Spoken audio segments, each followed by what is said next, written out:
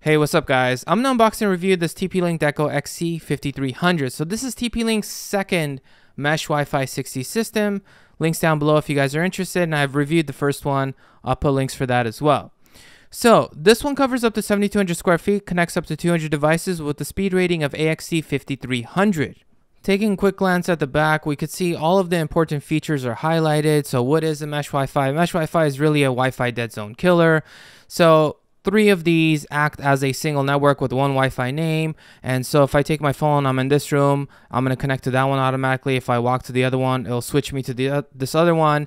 And if I walk to the other room, it'll switch me over to the other one, all done automatically. I don't have to do anything at all. I connect to one SSID and I'm good to go. Now, Wi-Fi 6E operates on the new 6 GHz band, which is typically faster and a lot less congested, helping the speeds. Granted, it does have shorter range. Now, even if you don't have Wi-Fi 6E devices, since there aren't too many out right now, this can still be used as a dedicated wireless backhaul band, which should result in good speeds throughout your network, even in a wireless backhaul configuration.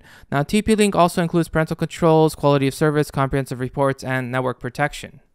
Unboxing this 3-pack, we get 3 individual routers actually. Granted, only one of them is going to act as the router in the main network. The other 2 will act as nodes, and you don't actually have to use all 3. You could use 1, 2, or 3. Now, they come with 3 gigabit ports, and they are auto-sensing, so you can hook up the bottom one or any one you want to your modem, and then the other ones you can use to connect to a switch or to one of the other nodes for a wired backhaul connection. So you have a lot of choices. Then you have the power port, and on the bottom we have a reset switch. It does include 3 power adapters, and each one is 100 to 240 volts, so it should work in most places, and you do get a 5-foot cable. You do also get an Ethernet cable. Granted, it doesn't say if it's Cat 5e or Cat 6 or Cat 7, but I'm assuming it's at least Cat 5e, which supports gigabit. And finally, the manual.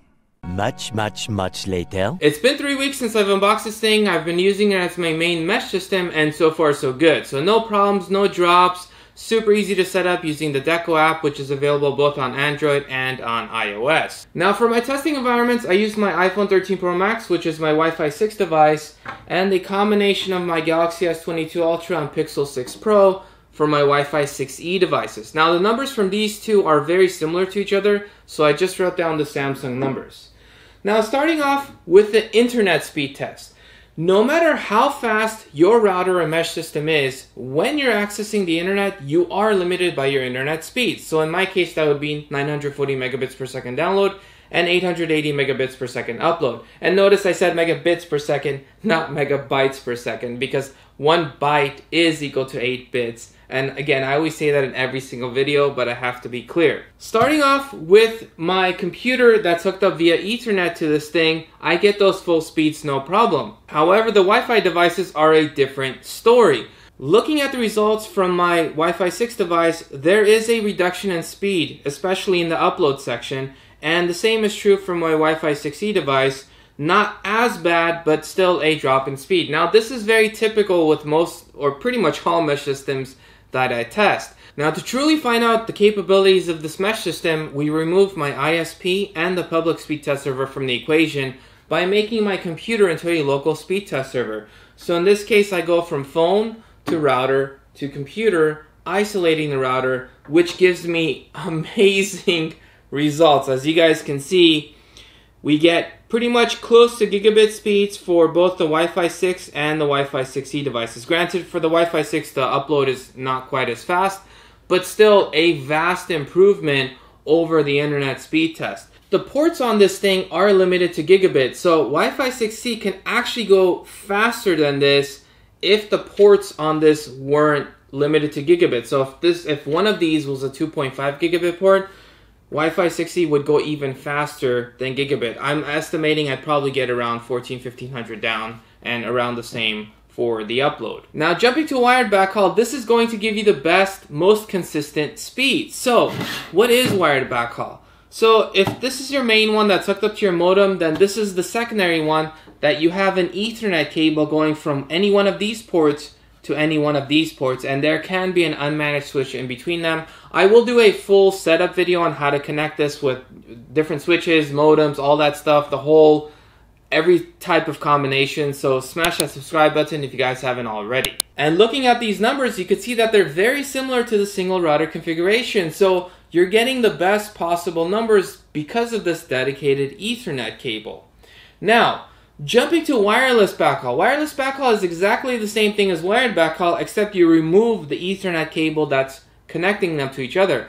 So in this case, if this one is hooked up to my server via Ethernet, this guy is, let's just say 1 or 2 rooms away. In my case, that's around 40 feet away, and it's plugged into power and it's wirelessly talking to this main one. So again, when I do the speed test, I'm close to this one, so it goes through this one wirelessly to this guy and then to my server, which still gives very good results. Honestly, this thing did phenomenal considering its wireless backhaul, and this is thanks to the dedicated 6 gigahertz backhaul. Now, if you're wondering, if you make the 6 gigahertz a dedicated backhaul, can you connect Wi-Fi 6E devices directly to that? And the answer is no, you cannot. So these numbers are actually my 6 gigahertz device, 6E device, connecting to the 5 gigahertz band.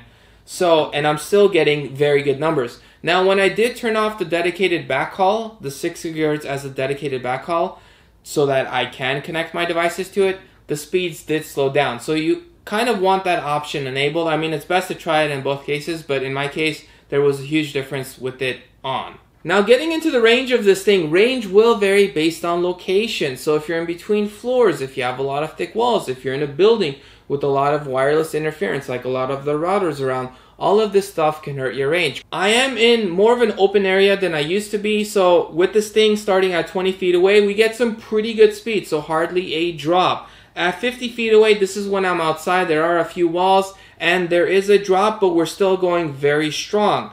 At 100 feet away, I'm across the street, still getting some pretty good numbers, and it takes me all the way up to 320 feet, which is very impressive considering the price of this thing. Now, to set up and configure this thing, you use the Deco app, which is available both on iOS and on Android. And it's one of my favorite apps, if not my favorite app, because it's so simple to use and it's a very nice, clean interface. It's really the interface that I like a lot about it, because it's not buggy, everything's very organized, all of your main stuff is in one section, and then if you want to tinker with it some more, there's an advanced section. You also get some basic parental controls included for free, which is a nice thing because not all mesh systems include that. So it's nice that they do. You can also pause individual stuff even if you're not into parental controls and things like that. So very, very clean, nice interface with a decent number of options. Now, is it worth getting these? Why or why not? Well, the answer is it depends on your situation. So I would say this is a very good fit for anyone with internet speeds of up to gigabit, whether you're going to use wired or wireless backhaul, because even the wireless backhaul on this was very, very good. And it has a very nice, clean app that just works. And it has a lot of range considering the price of this thing. And generally speaking, you're getting a lot of performance for the price, and which is typically true for most of the Decos that I've tested. So as always, thank you guys for watching. Smash that subscribe button, and I'll catch you guys in the next one.